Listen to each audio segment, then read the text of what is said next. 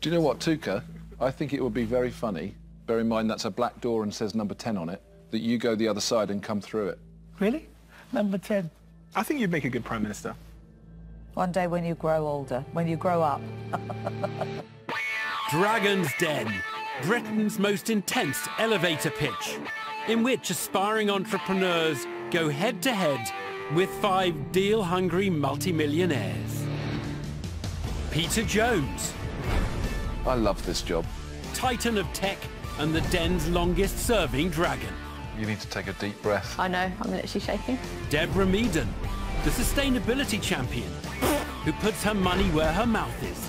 Sadly, that money is staying right where it is. Tuka Suleiman, a fashion industry maverick who's never afraid to take a punt. I have to be passionate. That's fascinating. Sarah Davies, I want to eat your face. the queen of crafts, Look at this way, Stephen. who tells it exactly as it is. I'm just trying to cut through the BS and get it straight. Thank you. And Stephen Bartlett, Here we go. Boom, boom, boom. social media mogul He's the baby of the bunch. and bringer of fresh fire. Have you got anything nice to say, Tuka? No. Tonight, Are you hunting for food? Right, but that's going to shut you up for a good while, isn't it? You hope so. When you told me your story, it just hit me right in my feels. I don't even own a dog. Going forward, how could you see it could make money? I don't know. I have no idea. Your pitch today was bloody awful. You're right. That's why we're here today, to seek your expertise. What, you want a magic wand to make it profitable?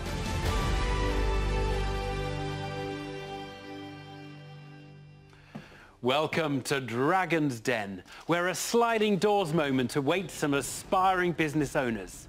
But beware, closing a deal with a dragon is never straightforward.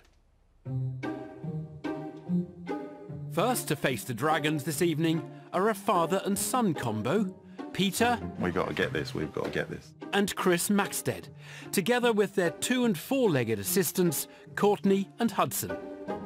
Have a good one, Hudson. That's us. Good luck, guys. We are going to present the dragons with a really, really unique product. Right, well, Gates. For Chris, walking into the den will be a surreal experience. I've been watching Dragon's Den ever since I was a little boy, and never before did I think we would be standing here about to pitch to 5 of the most influential business people in the country. But I'm ready for it and excited.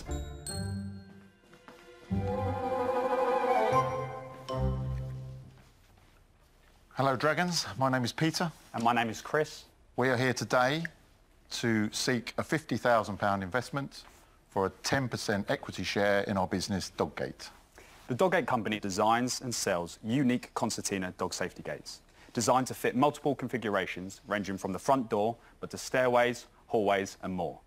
Doggate can be used as a training aid to improve a dog's behaviour at the front door, eliminating any risk of a dog escape when the front door is opened. When the gate's not in use, its unique design allows it to be concertinaed flat to one side, and the gate's modular capability enables it to be extended to any width.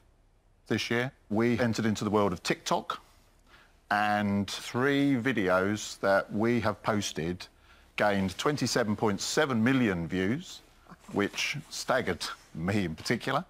We would like to use your investment to reduce our manufacturing costs. We need to improve our margins, and we want to explore the opportunity of working with retailers and wholesalers. We're going to give you a brief demonstration on how dog gates work. So I am just going to knock on number 10 and see if anybody's in. So you can see that at that point, the gate concertinas forming the barrier to allow Courtney to say hello to me. Hello, Courtney. And Hudson cannot escape. If Courtney wants to come out and join us, we have a quick release mechanism there, which will allow her to come out and say hello. And that is our lovely dog, Hudson. That's our demonstration, and we welcome any questions. Thank you. Here, with their solution to dogs that go AWOL when the front door is opened, are Peter Maxted and his son, Chris. Hudson could not be less interested in dragons. Are you hunting for food? They're asking for £50,000 in return for 10% of the business. Thanks, Courtney. Thank you. Thanks, Courtney. Thank you. Despite being the only dragon not to own a 4-legged friend, Sarah Davies takes the lead with the questions. So, tell me, where did the idea come from then? What sparked all of this? We have run a pet sitting business, and as part of that business, we had people's dogs coming to stay at our house. A dog escape is a terrifying thing. If it's my dog, it's bad. If it's your dog, it's beyond bad. So I looked around and there wasn't anything that did what I wanted it to do. So I came up with this dog gate. And how much did it cost you to make one of these? The front door version is £28 landed, and then the stairgate version is £46. And what do you sell them to for? So the stairgate version is £89.95, and then the front door version is £59.95. So yeah, you say you haven't got a great deal of margin. The margin is not the best. So at the moment, where are you selling this? Through TikTok, through our website, and through Amazon as well. So your business is only direct to consumer? Yes. So that is at 59, cost you 28. Yes. And what does it cost you to acquire a customer? At the moment, it's about £11.90. So £12. Your £28 plus your £12 is 40. Knock off your 20% VAT on 59, which is around 11. So you're making about £8 a unit. Absolutely, yeah. So at the moment, you could not sell this in retail because there's no margin. No, absolutely. You're right. That's why we're here today, to seek your expertise. What, you want a magic wand to make you profitable? No, but...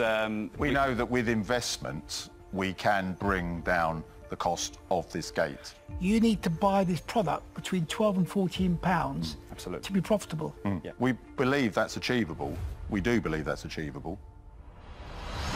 Meagre margins make dragons nervous, but Peter and Chris think a cash injection could give them the manufacturing makeover they need. Stephen Bartlett now wants to find out if the dog gate could be a portal to prosperity. What do you forecast for the business? What are you forecasting this year? This year we're forecasting a £200,000 turnover. Yep. With 20,000 net profit. And what are we thinking about next year? We're predicting 375 with a net of 40,000. And then what happens in year 3? We're looking to double year on year. So we're 750,000 with an 80,000 net. And then can you tell me what happened with TikTok? The first video that went up, and it was like 1 million views, and it's like, oh, okay. What was the video of? The front door version. Talk me through this video, just want to see it in my head.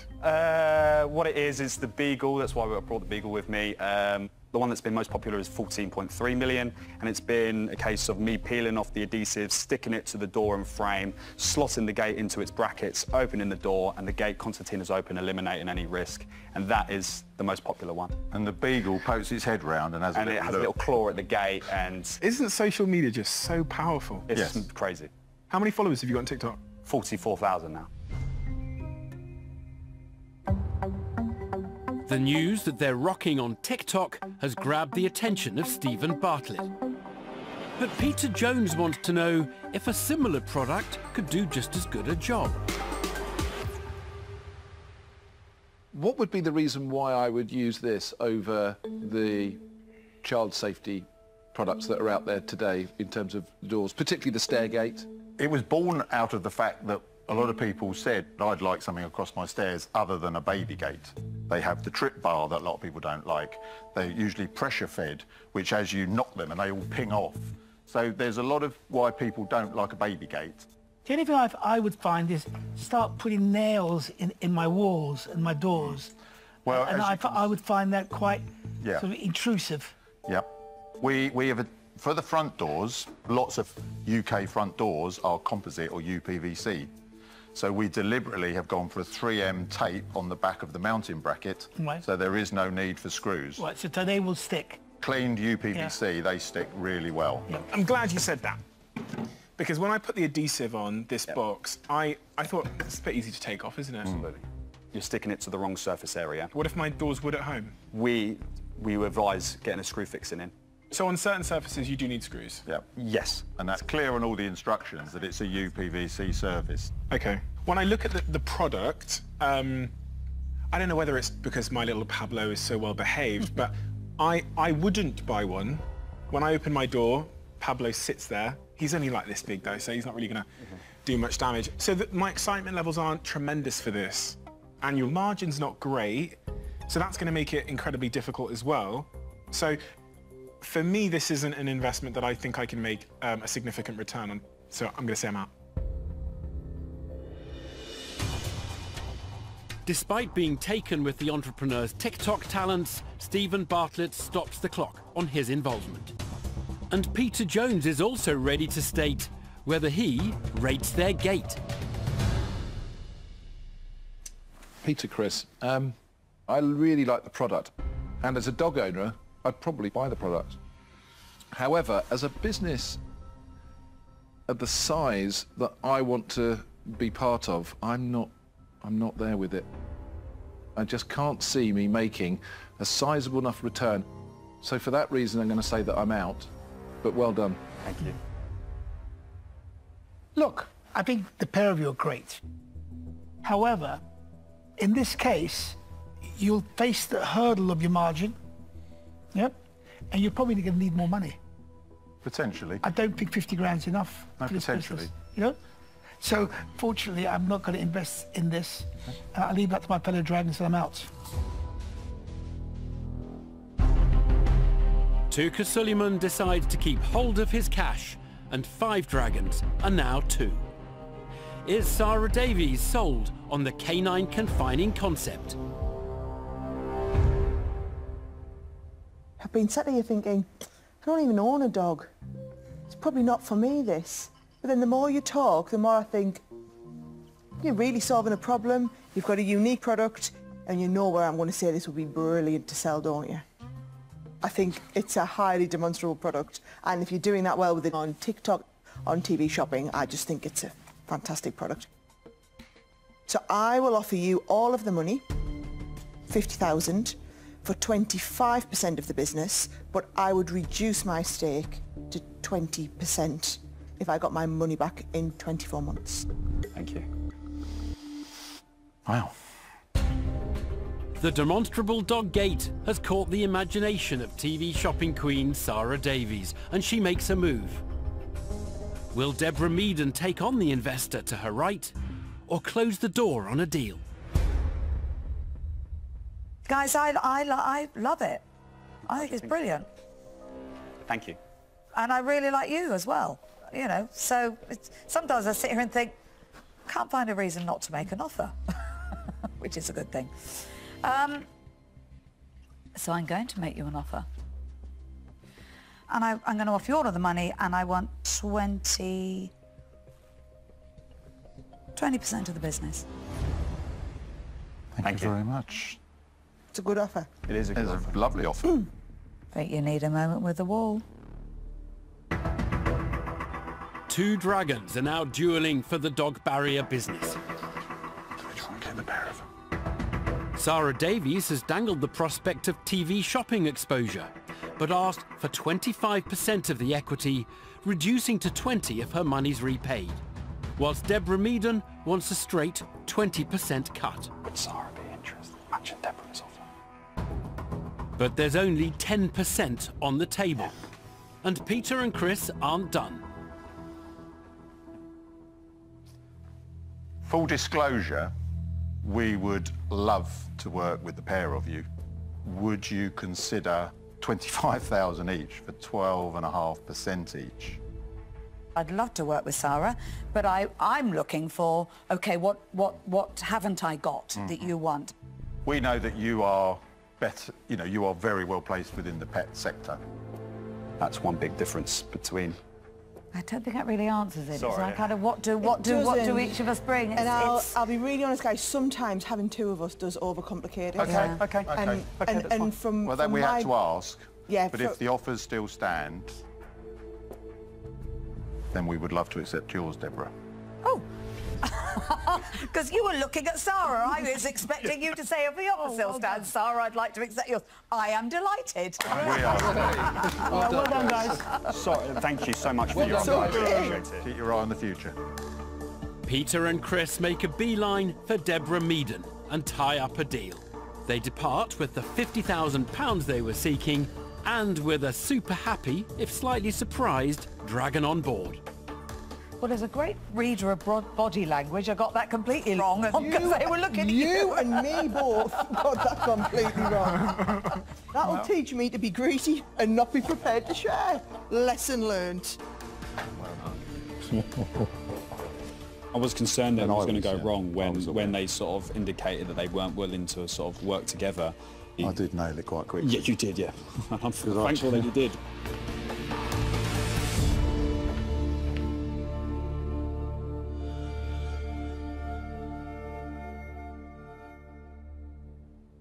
Next into the den is Lucy Norris, who's returned to the UK after spending 15 years in New York, where she worked as a TV fashion reporter.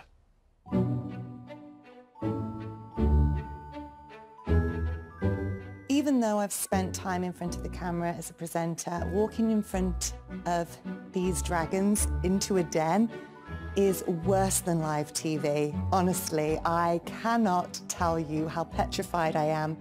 Lucy has come up with a clothing concept that she's hoping will be a hit on the high street. What we have for the dragons today is a way of changing the mindset behind consumers and the way that they decide to shop, style and source. I love that pink dress. Isn't that gorgeous? There's one dragon in particular that Lucy thinks could be the perfect fit for her fashion business. My favourite dragon is Sarah. I'm very drawn to the way that she speaks to people and what she offers businesses. But don't tell the other dragons I said that. Hi dragons, I'm Lucy.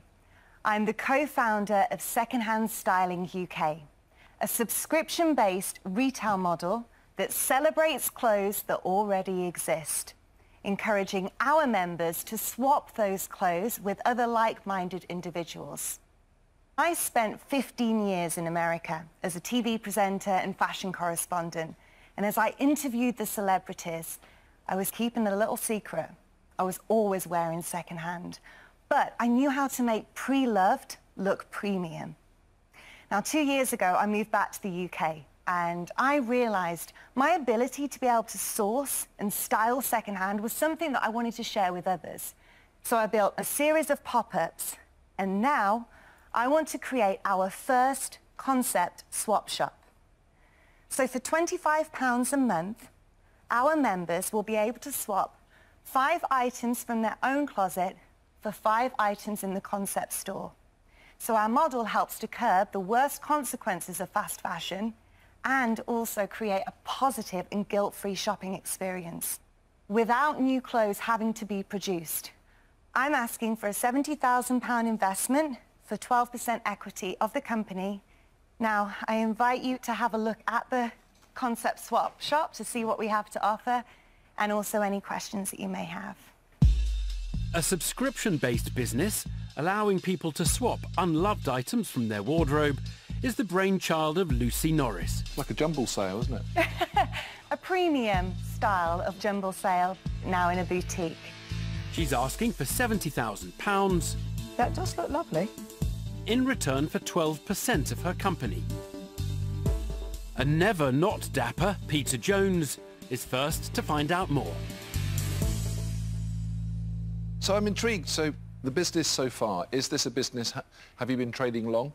No, so I started the business 4 months ago with some pop-up shops. And that was when I realised to have a permanent space would be the best way forwards. Okay, but your idea that you've pitched Yeah. is an online concept, is it? No, it's a physical store. And where's the physical store? So we have a space that I would like for it to be. So you haven't got it yet? No. And the £25 a month that you're asking people to subscribe, Yeah. how many of those have you onboarded? So we have 120 subscribers to our actual platform. But are they paying you £25 a month yet? No, So it's purely a concept at the moment. it is, yes. But it's not a new concept, is it? Deborah, for example, I don't think she'll mind me saying, but she's wearing clothes that are not brand new. Is that right, Deborah? Actually, no. Sarah. This is a rental dress which has had 5 previous owners before I'm wearing it sitting here in the den. That's amazing. Yeah. And it looks brand new. It's a £200 high street dress that's £25 a go to rent. It was a really easy service for me to use. If I look 5 years ago and I was buying second-hand clothes, I was having to buy them on eBay or in a charity shop. There was nowhere else to buy them. Now, the last 12 months, I have been buying from so many different companies. So I think you are bang on the money with what you are trying to solve. And I think you're at exactly the right time. Thank you. Lucy gets a big thumbs up from her dream dragon. But has fashion retailer Tuka Suleiman spotted a potential problem with the sustainable swap shop idea? So assuming that I'm going to come in and swap, so I will pick my worst 10 products and I'll come in and take your nice products. Yeah. And then my worst products that looks terrible will now go on your rails. And by the time you've had 40 customers, your rails will be full of awful products. How do you get around that? So we have a tier program. Right. So basically, it will start off, a basic swap is your high street fashion. Then we would go into a good swap, which is your high-end fashion. And then later on, we can build out that into a tier system. Can I tell you something, Lucy? You will end up, after a couple of weeks or so, your shop looking like a real jumble sale. And I think you'll find that people will bring in damaged goods, flaws, and you won't be able to control it. Lucy, can I just pick up on that? How do you intend to clean and repair? So we will make sure that everything is steam cleaned before it goes back out. And I would like to partner with someone to make sure that we are mending. So you've got £5 per piece per month to take in, handle, steam clean, repair. Have you honestly factored in all of the time that that's going to take for you to do that? Yes, and that is where the quality control, it really is important, so we will have to turn away certain items. But turning away costs time. No, I agree with you. You've got to stand there and look at something and say, yes, that's fine, that can go on the rail, and that can't. On top of that, you've got to pay your heating, your rent, any staff. I just don't see how you can handle each one of those pieces for £5 and make any money out of it. Deborah Meaden doubts Lucy's business model will produce any profit. Peter Jones now wants to shine a light on a subject that never goes out of style, the price tag that's been placed on the company. Lucy, your sort of idea, you're valuing at about £600,000. Yeah. This is quite brave to come in to the Den without a business being established and sell a concept at quite a big premium for an idea. What is your skill in making that business happen that can give credibility to why we should invest? First of all, my ability to be able to source and make something look premium.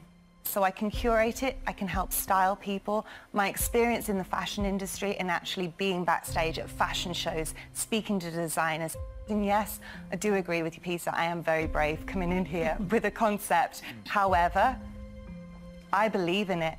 And can I just say on that moment, just on the amount that I'm asking for, I don't want to come in looking like I'm aiming sky high, which is obviously what has happened, but I've tried to bring those numbers down. Lucy, the only thing I will say about that, it's actually not even just the amount, it's the valuation.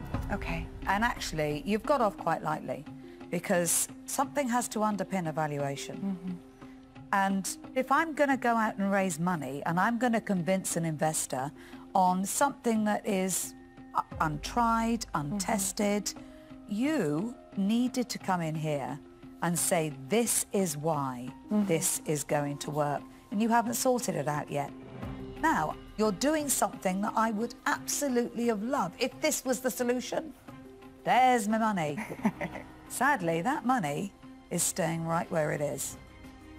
I'm really sorry, I won't be investing. I'm out.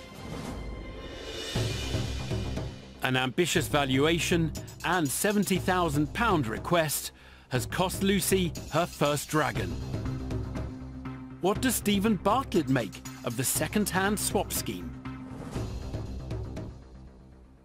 There's quite a few high street, like, pop-up fashion concepts. You know, the one where you bring in a bag and you can fill it up and you pay £5 for the full bag and stuff like that. There's also swap concepts, right, that are on the high street as well. My point there is concepts get copied quick. And this concept, if it is viable, well, everyone will do it everywhere. I can start a swap shop in Birmingham, or I can start a swap shop in Manchester. So that feels like a big risk for your company that anybody could do this. So on that basis, I feel like I'm unable to invest. So I'm out. I'm obviously sitting here, which probably isn't my job really, to sit here to think how could you turn something that you've pitched in and make it a business. And the reason why I say it's not my job, that's your job. And I think that's what probably you need to do, is go back and really think hard about how can you create a business and a concept, then trial it, and then go and try and raise money for it. Because you've got a passion for it. But it's very difficult to part with £70,000 on a concept. So for that reason, I'm out. Can I tell you something, Lucy? With all due respect to you, you're asking for £600,000 valuation. You're a one-man band. This is not scalable. And for that reason, this is not investable, and I'm out. Tuka Suleiman pulls down the shutters on a deal. But earlier, Lucy found a kindred spirit in pre-loved fan Sarah Davies. Will her favourite dragon make this a vintage moment by making an offer?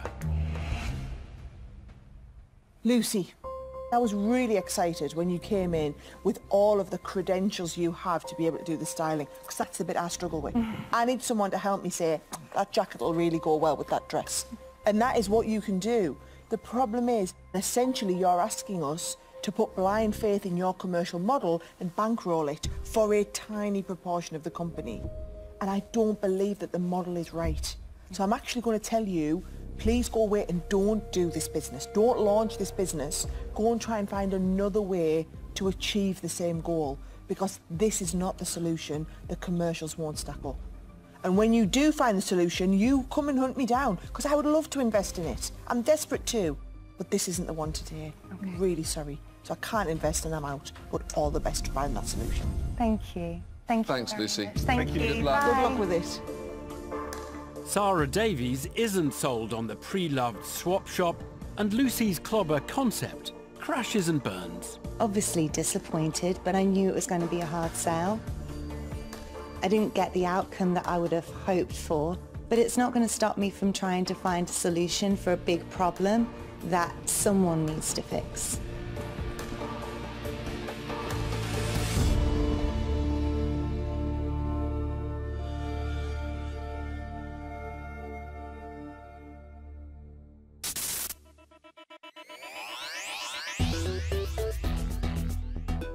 Next up tonight are Matthew Walker and Christian Brownlee.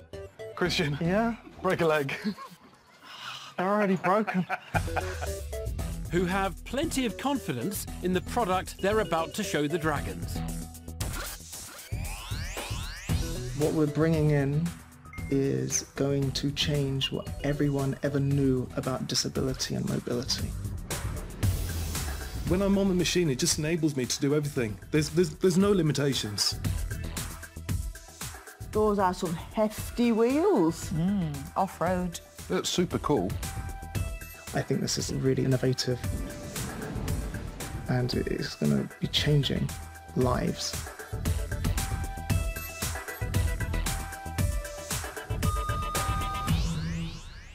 Hello, dragons. My name is Matt. And my name is Christian.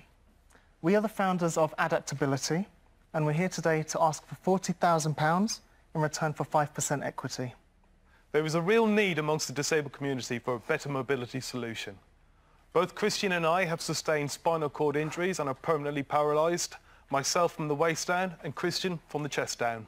The equipment currently available to wheelchair users is outdated and it doesn't offer true independence. These sorts of chairs can develop terrible posture, long-term shoulder and wrist injuries, and take it from me, using them is not an enjoyable experience. Our first solution is the Omeo, the world's only hands-free mobility device. It allows the operator to instinctively move simply by shifting their body weight in the desired direction that they want to choose, very similar to walking. The Omeo can access nearly all terrain, whether it's muddy pathways, gravel, sandy beaches, it will do it with ease. We assemble the Omeos here in the UK. We have the exclusive distribution rights within the UK and Ireland, and Europe is also on the table for us. I'd like to introduce Tina, our engineer, and she'll be here to assist you if you'd like to have a try. I'd like to. I'll have a go. A state-of-the-art self-balancing mobility device is the offering from Matthew Walker and Christian Brownlee. You feeling safe? Not really. And are you? How do I go faster? You can lean forward faster. I will be here just to hold you back a little bit. Very cool. The entrepreneurs are asking for £40,000. Go on then, your turn. Oh, wow. In return for 5% of their company. Yeah, it's really clever. Sarah Davies is first to road test the business, and it looks like she's impressed with what she's seen so far. Matt, Hello. Christian, wow, that was some pitch. Yeah, thank I you. was totally blown away. I've never seen anything like this. It's incredible. Okay, so how long have you been going? Well, I founded Adaptability in 2020. I was the first person in the country to bring one of these over into the UK. It's a New Zealand technology. Oh. I saw it and I thought, well, I mean, my life wasn't very independent. I was staying at home all the time since I was a wheelchair user, so about 10 years ago. And yeah, it was a pretty miserable existence, but I saw this online and I just thought this might just turn things around. So I got it, they shipped it over, and I got on it. And the first thing I did was I just went into the forest. And it was just, it was an incredible experience for me. I don't know how I can explain how you live such a dependent life, and then, you know, all of a sudden you're by yourself and you're living it, you know. So I decided let's make a business out of this. So go on then, the $1 million question. What does something like that set a user back? Brand new, £17,230. What do you pay for that one then? About £12,000 to £12,500. So how long have you been selling them for now? We have been selling for about 9 to 10 months. So in 9 to 10 months, what has your turnover been? 254,000. And so do you have a showroom here? Are you bringing the parts in and then building them to specification, or? We get the seat steering technology from the inventor, Omeo Technology, and we also get the self-balancing technology from China. So you're not just selling the product as it comes from the New Zealand company? No, we build them, You assemble them. And you're using some of their technology and someone else's so these are unique to you then? Mm-hmm. Yeah. It's a confident start for the entrepreneurs, who reveal they've put their own UK stamp on a potentially game-changing product. However, Peter Jones has some concerns about the price point of the mobility machine. At $17,200, it is the price of a car. Yep. So what is it that's making that cost so high? Is there an element of this for the inventor that he's taking a large slug of the cake? I'm not privy to the exact financials of the business, but I know that their cut isn't huge. So the seat steering technology is around £7,000. And the self-balancing technology is around £5,000. So the seat technology is £7,000 in itself? Yes. What is in that seat that is making that so expensive? I'm not sure. Component-wise, I don't know what each individual cost is to build. We don't do any manufacturing. No, but I'm trying to think, how do you scale this into a big business? So how do we bring that cost down? I think we need to be talking about bulk orders, but we would need a lot of storage space for that. Well, that's easy. Bulk, that can go into any warehouse, anywhere. Yeah, but they're so expensive, warehouses. Well, it depends where you've what like you've right got. now, what we have is a small outbuilding on part of my property, which is our workshop, basically. Yeah, but that's not where we go with this. Where we go with this, we make it big. It goes into distribution, goes into a supply chain network, so that wouldn't be difficult. Yeah. Peter Jones is thinking big, a sure sign he believes the proposition has potential. Tuka Suleiman now wants to drill down into the details of the deal with the overseas suppliers of their device. So your distribution agreement, Yeah. how long is it for? Okay, so we have two separate agreements. We have a original equipment manufacturers agreement with Omeo Technology that allows us to build and sell, which means that we just have a lot more control over what we do with the product.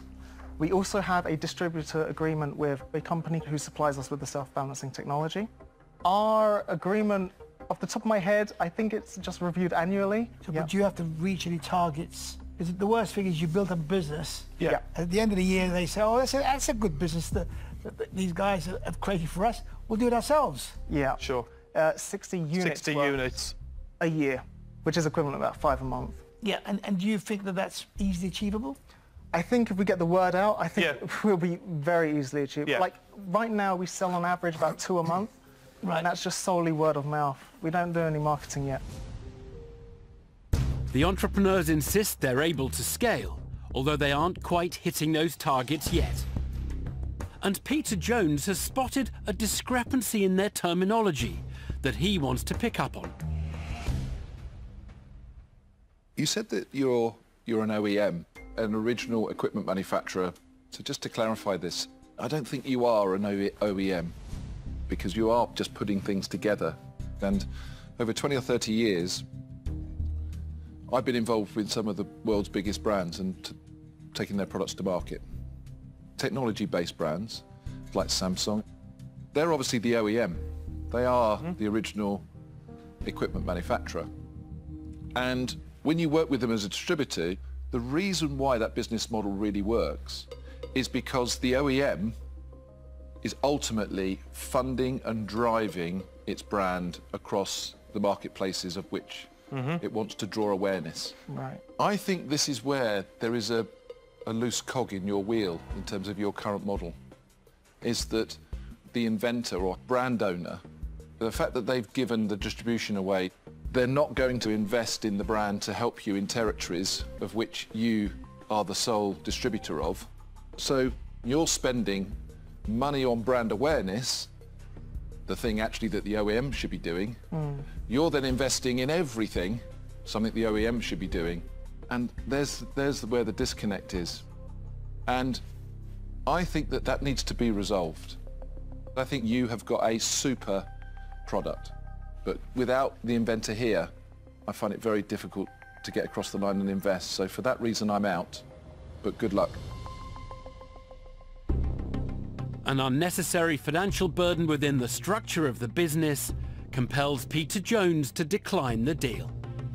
And Deborah Meaden is ready to give her verdict on the groundbreaking mobility device.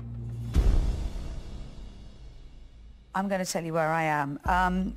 My problem is that you don't own the IP, you don't really own the manufacturing. Yeah. And that is a bit of a worry for me.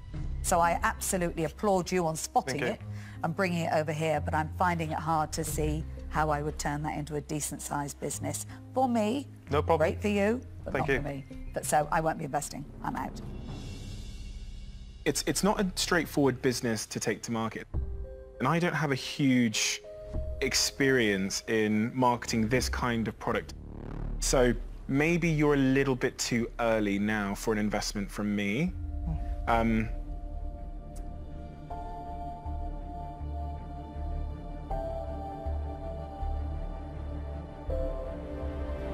But maybe you're not. You know what? When you told me your story, it just hit me right in my feels. I can't imagine what it must be like to lose your mobility at any stage in your life. And I've got so much respect for you for being in that situation and turning it into something like this, turning it into a business. And I'm pretty overcome with inspiration, so I am going to make you an offer, it turns out. I'm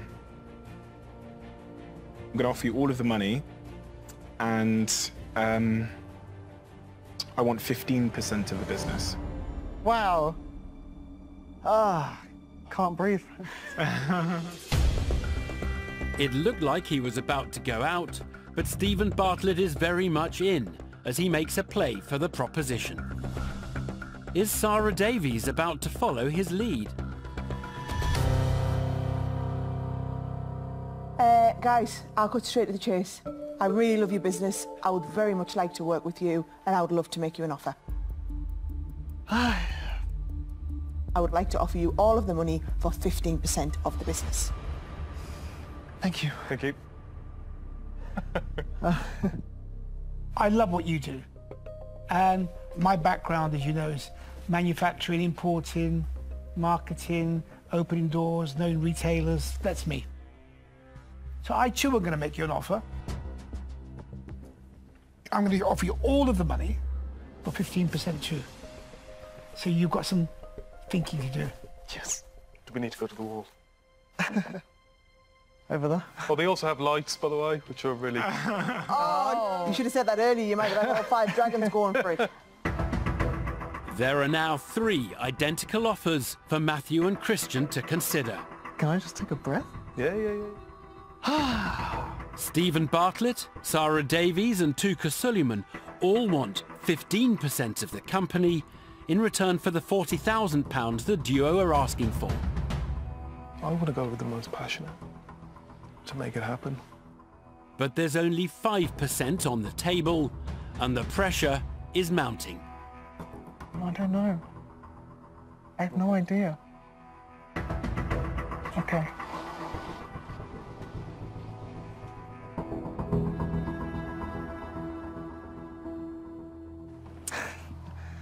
Okay, so honestly, I don't know what to do. So I wanted to first ask, would the 3 of you be interested at all in splitting that together?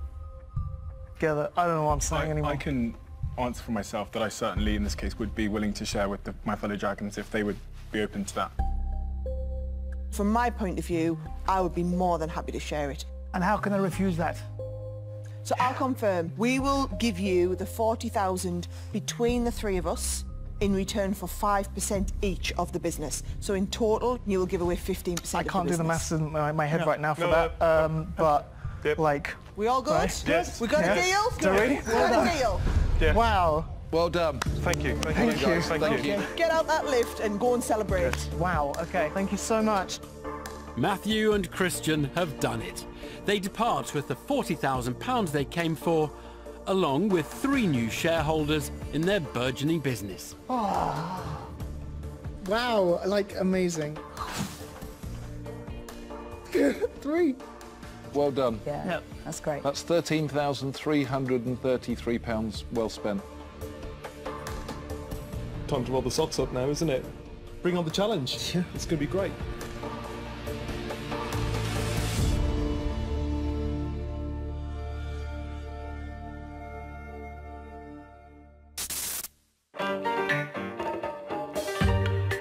Last into the den, a fervent foodie with a fresh take on takeaway. I'm bringing to the Dragons access to the most exciting food movement since organic. And some representatives of that movement are already in the den, prepping some savoury samples. So what's going on then? You're cooking? We're cooking you some tacos. Hey. Tremendous. Fantastic. Food journalist Richard Johnson is gaga about grub, but the only thing in his stomach right now are butterflies. I'm terrified to go into the den. I practiced this till I was running out of oxygen in front of the kids, but going into the den is a whole different level. I mean, I've thought so many times about the idea of getting an investment. It would, like that, change my life. Hello there, Dragons. My name's Richard Johnson. I'm here to ask for £60,000 for 9% of my business, Street Food Ventures.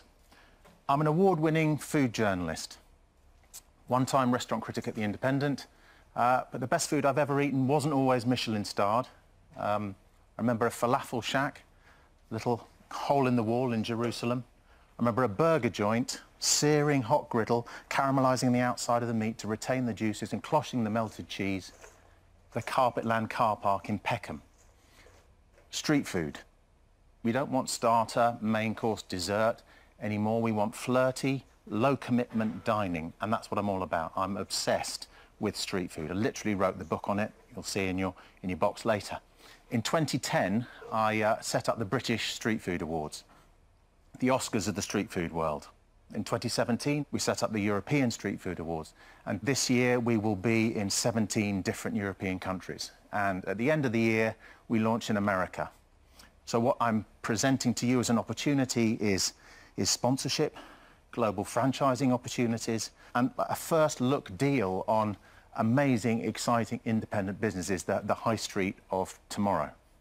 So are you hungry? Absolutely.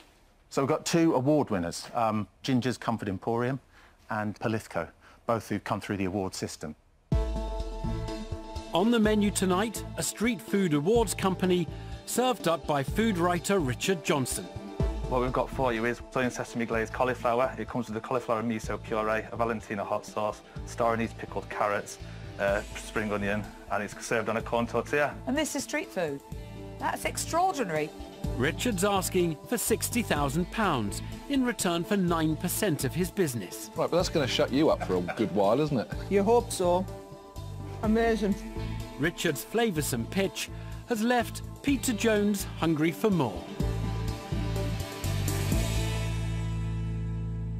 That was a nice start. So I just want to be clear. Are we investing in basically an events business, the awards business that you've got? Is that the idea? Yes. Okay. How much money has that awards business generated? So give me just the last 2 years. Okay, 2020 turnover was 367,000. Gross profit on that? 200. 200 gross profit? Yeah. And net profit?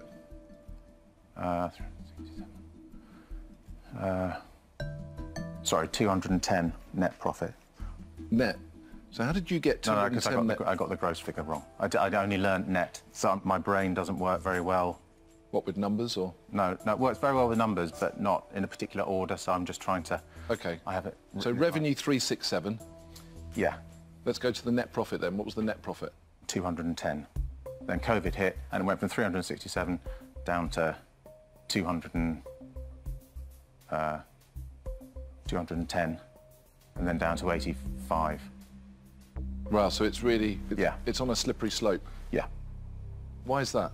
To try and run live events in a time of virus was just, I mean, it would have been simpler if we just closed, but we chose to keep the awards going. And basically people didn't want to be around other people. They didn't want to be eating. No, I totally get what the pandemic did. It was unbelievable.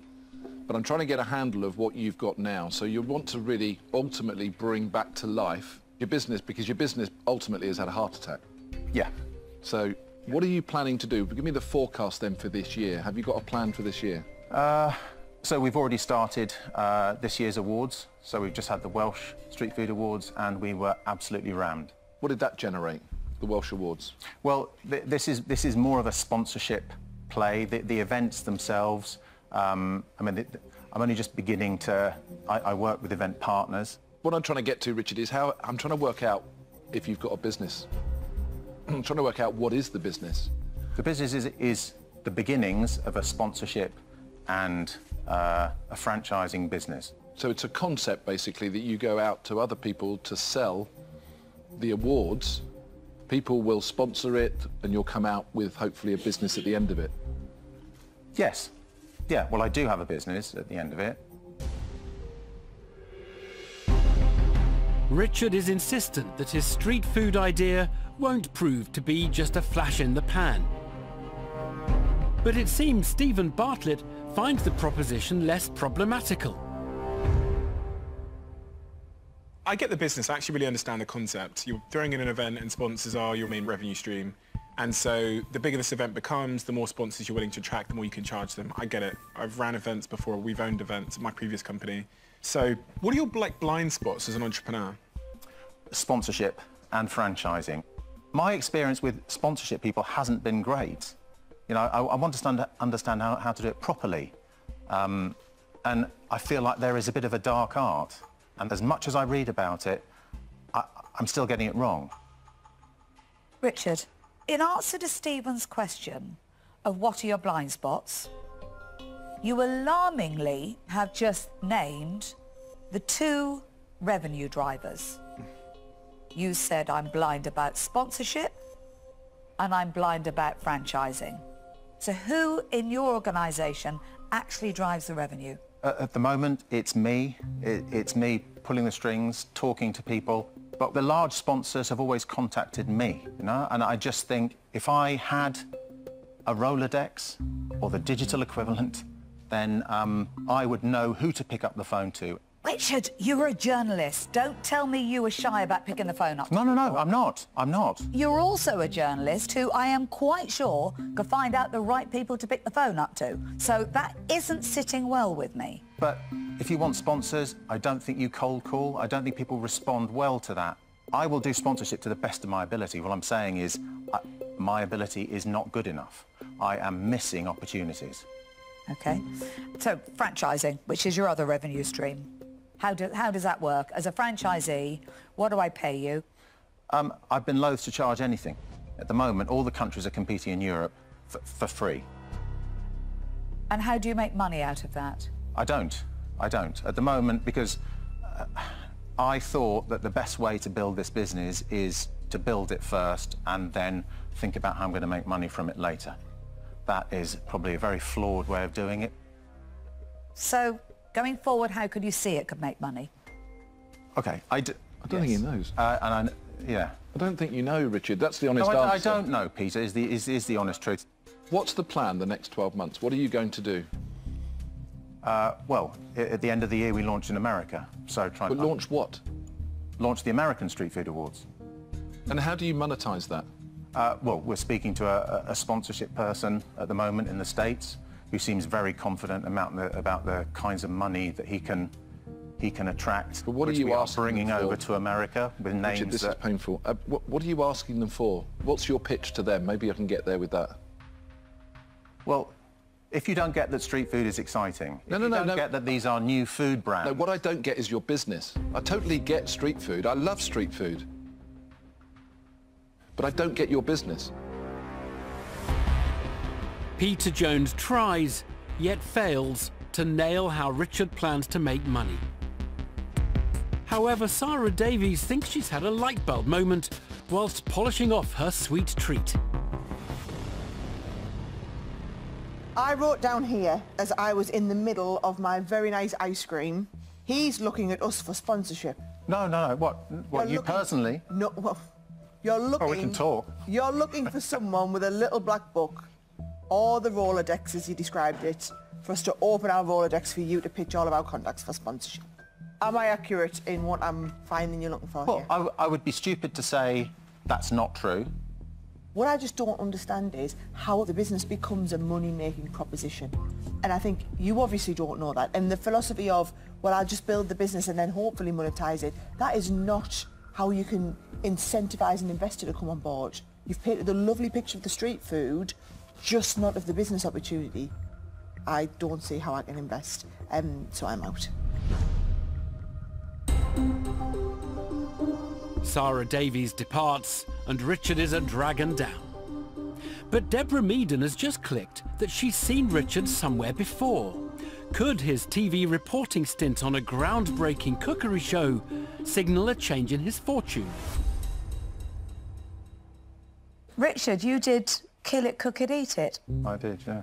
I was looking at you thinking, so that started my journey towards plant-based. Really? Yeah, you did it with Julia Bradbury, wasn't it? Yeah, she did Series 2. She did Series 2, that's right. Yeah, Kill It, Cook It, Eat It. My goodness, that was quite something.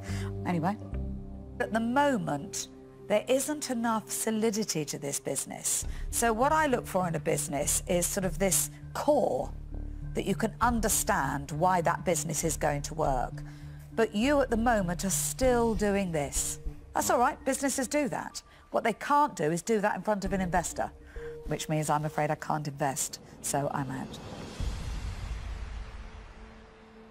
What you need in your business is, I think, clearly an account manager / salesperson who can run the commercial side of the business.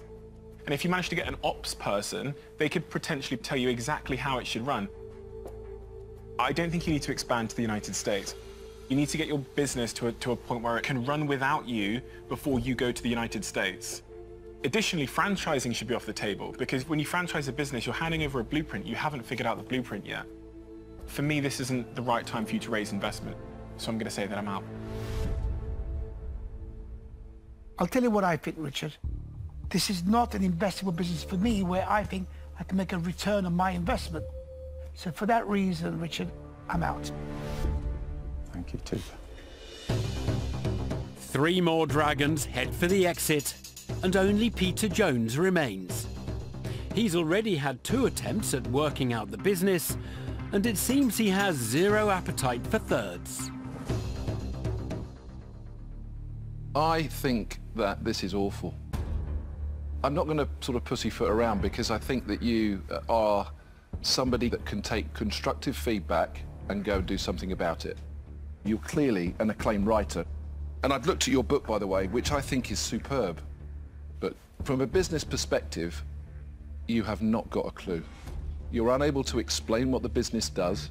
You're unable to explain how you're going to get income. You have to start up with the basics of a business idea and see it through to the end to have any chance. And your pitch today was bloody awful.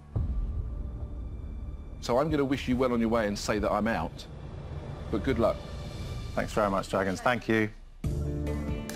It's the end of the road for Richard's Street Food Awards business, which fails to tickle the dragons' taste buds, unlike the food itself. I looked over at Tuka and he's First time ever. licked the First time ever plate. in the den, I've eaten everything. First time. It's just a shame that wasn't what the investment was. I'm disappointed, but I've learnt a lot. I mean, there's so many ideas. I need to write it all down before I forget it. See, I think he's got a business. He just doesn't know what it is. The dragons saw that I was passionate about what I do, so at least that came across. I think they were wrong for not investing, but I appreciate their advice.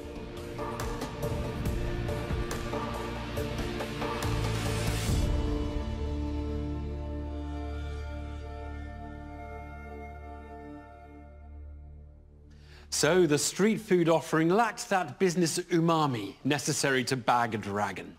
However, with investments in a hands-free self-balancing mobility device and an extendable dog gate this evening, just goes to show that anything and everything has the chance of being backed when it's brought into Dragon's Den. Next time. I'm sorry, you'll really have to fight to get our attention now. That was absolutely stunning. I was in here back in 2015. You offered me all the money. Oh, and you rejected him? Yeah, I did. I'm sorry. Was that a counter or was that a joke? If you don't know the answer, you can say, I don't know the answer. It's a better place to be. I understand about as much about this as I do about how to wire a plug. I want to give you all of the money, but I want 30%. Dracula.